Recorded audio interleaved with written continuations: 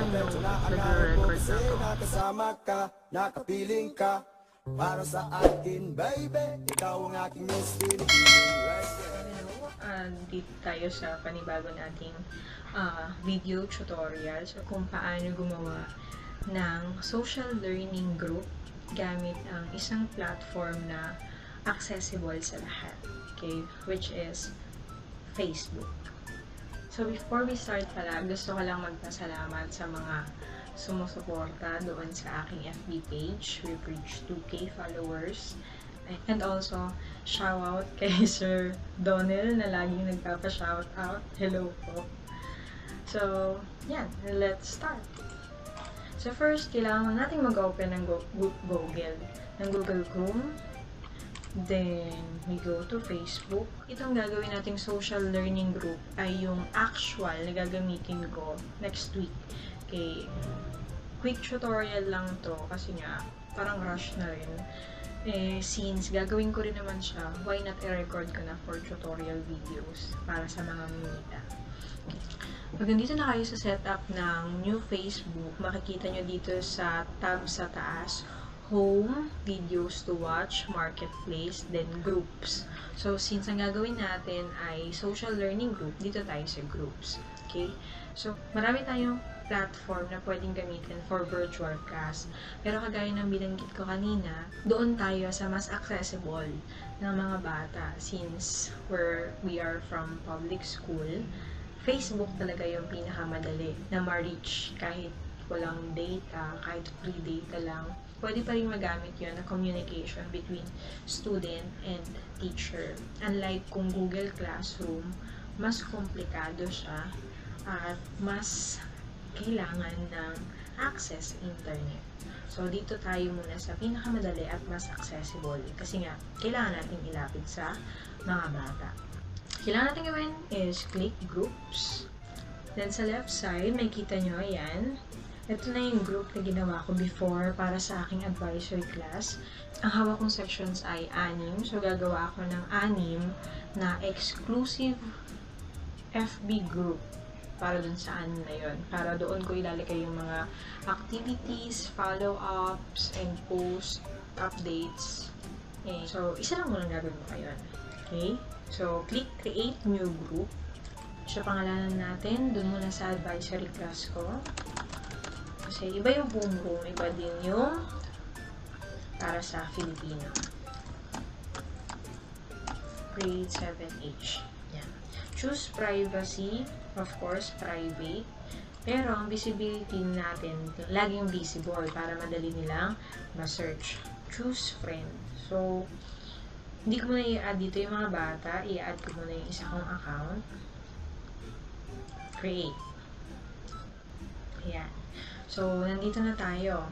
Ang first thing to do is to customize para mapapersonalize mo or mas madaling ma-identify ng bata na yun talaga yung actual o official group nyo. So, kung natatandaan nyo dun sa previous video ko, meron akong ginawa na layout ng Facebook cover photo gamit yung avatar na ginawa ko.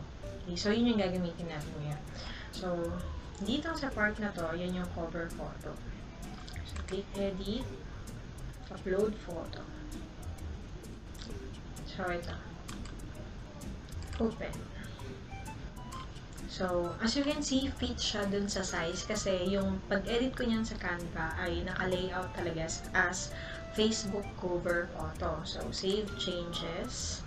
Yan, para lang ma-identify nila kung sino yung teacher. Okay, pero babaguhin ko pa yan. Lalagyan ko ng actual name ko, tsaka siguro contact number or email address, at subject of course.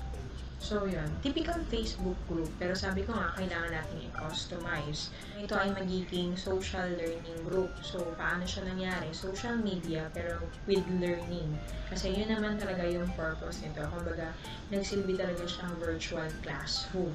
So, ang kagandahan dito sa updated version ng Facebook group ay pwede siyang ma-divide ng per unit. Okay? Pero gagawin muna natin siyang social learning group. So, saan makikita yun? Dito sa left side, sa baba, settings. Ayan. So, click settings, then lalabas na yung pag-set up ng settings. Kumbaga yung pinaka-functions or filter din yung Facebook group. So, yan, name description, pwede nyo dyan baguhin, privacy, ganun pa rin. Location. So, usually nilalagay ko yung location kasi meron pang ibang school na sa national high school. So, baka yun yung mapili nila. So, save. Then, customize address. Kahit wag na siguro. Then, green tayo. Kasi, green. Grade 7. Badge. Siguro, sa susunod na yan. Okay, explore ko pa lang kasi dahil noong nakaraan, classic Facebook yung ginamit ko sa paggawa ng Facebook group. Okay, so then, add extra feature. So, ito na yon.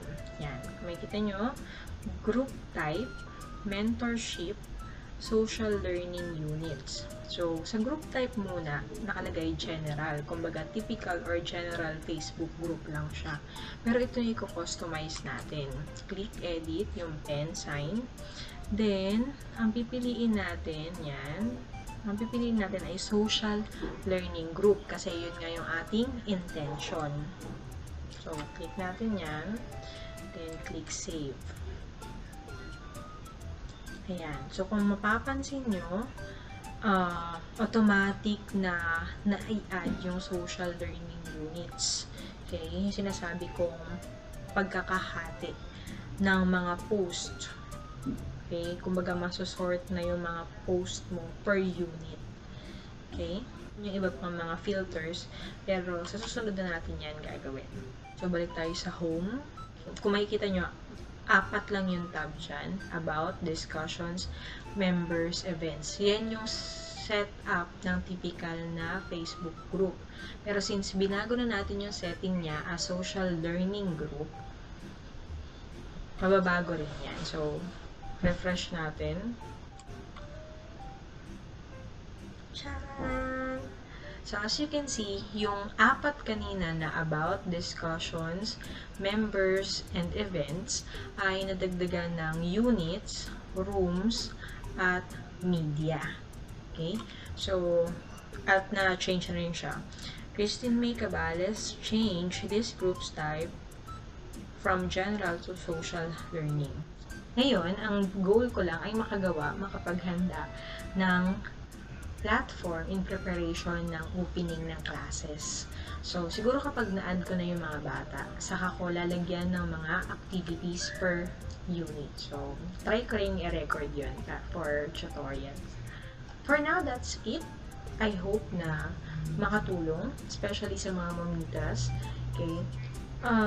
Again, itong social learning group sa Facebook ay isang platform lang kasi marami pang iba't ibang mga software na pwede rin naman talagang magamit. For example, pinaka-madali rin ay Google Classroom. Pero yung accessibility niya kasi, okay, kung kaya pang ilapit sa mga bata. So, dito muna tayo sa kaya ng bata na sabayan.